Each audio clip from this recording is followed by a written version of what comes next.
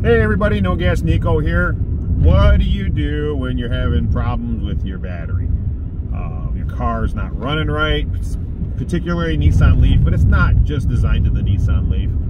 If you have a bad cell in your battery pack, what are some of the signs and symptoms that, hey, there's an issue going on? Now, the way these lithium batteries work, particularly the Nissan Leaf, there are 96 cells. They usually group them in series and parallel. There's 24 modules. The 30 kilowatt hour pack, for example, like the car I'm driving right now, has 8 cells. Got 4 pairs in parallel. Got, you know, parallels of two batteries ran in parallel. Then those 4 groups ran in series. So when you look at LeafSpy, it looks like 4 cells, but it's actually 4 2-cell pairs. So anyway, when you're looking at LeafSpy, you can see if you have a bad mod or pack of cells. I was exhibiting that problem with this car, and I have a whole series about it. Link is up here. You can see that I'm having all kinds of problems with this car. So the question is, do I replace a module, replace the whole pack, or sell the car? Some people don't want to deal with it. They put the car for sale. I think that's what happened with this. People sold this in May after winter, and cold weather makes this problem a lot worse. So I'm on my way to do some grocery shopping. It's Saturday, February 4th. It's my brother's birthday. Happy birthday to my brother Mike. But anyway, I'm on my way to the store and I'm losing power balls. Here's a picture of what it looks like. Right now I got 3 of them missing, and I'm driving 45 miles an hour, and I'm very carefully accelerating. It's actually a 55 mile an hour road. I don't want to do 55. There's nobody behind me, because the more power I use, the more this thing starts to lose its available power. It'll go into limited power, what's called turtle mode. And if I use too much power, I'll get a fault for over discharge on a cell. And it's because I have degraded cells, and these cells are actually bad. They need to change the whole pack. But Nissan will not change the pack unless I hit 8 capacity bars. Here's a picture of what capacity bars look like. Currently at 9. Nissan won't change this thing until I hit 8 capacity bars within the warranty limit, which is 8 years, 100,000 miles. So here's my dilemma. The car is barely usable. I can use it because I have a program called LeafSpy Pro. There's a link in the description for that program if you want to see what that's about. If you have a Nissan Leaf, it's a must-have. You must get it. I don't make any money on any of those links, so just go ahead and click them. Don't worry about me making money, because I make $0 off YouTube. So anyway, click on that link, see how LeafSpy works. I have LeafSpy so I can reset my trouble codes.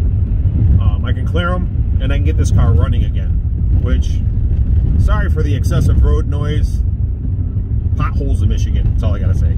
I'm swerving all over the place trying to avoid these. We just got out of pothole season and we're back into it. But anyway, I digress. Get LeafSpy Pro, look at it. You'll see things like this.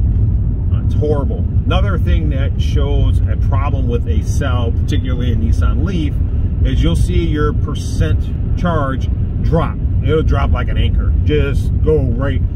I went to 100% to 26% in a 7-mile drive. Then, as the car's regenning, it went back up to 82%. There's a little video, I'll let it play so you can see the percentage capacity go up, and it's like, or percent charge go up. There's no car that can go from 26% to 82% on a regen that quickly. So I definitely have a big problem with this battery. Nissan only wants to address it 1 module at a time. Last time they hit this car 3.5 weeks.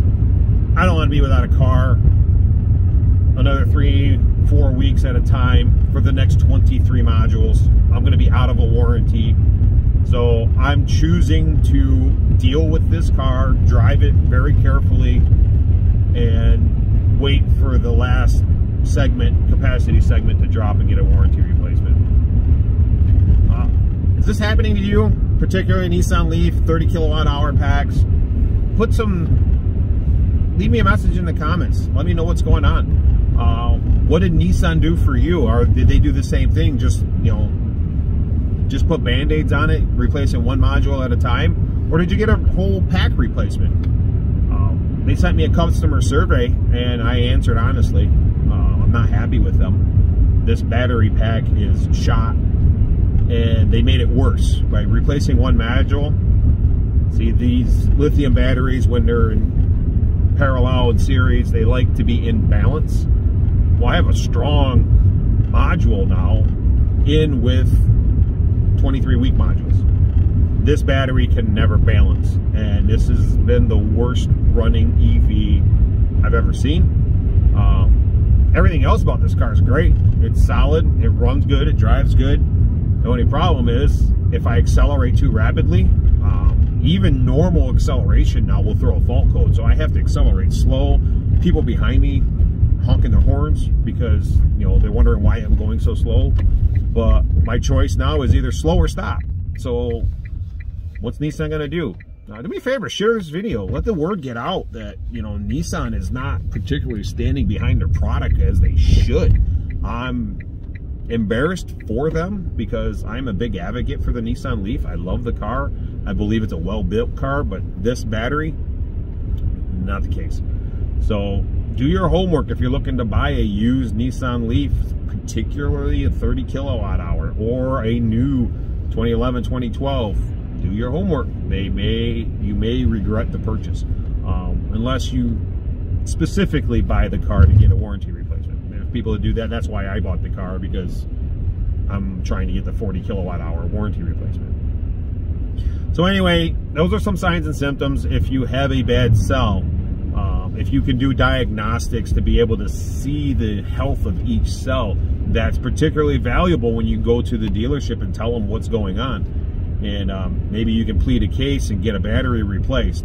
A lot of vehicles don't offer that type of diagnostic tool. Nissan Leaf does. So if you're thinking about buying a Nissan Leaf, get the OBD2 dongle, get the program, and run it on a car that you're thinking about buying. It could tell you lots of information and may even steer you away from that car. All right, let me think. Tell me what you know. Tell me what your experience. You got any questions for me? Put them in the comments. I'd like to hear from you.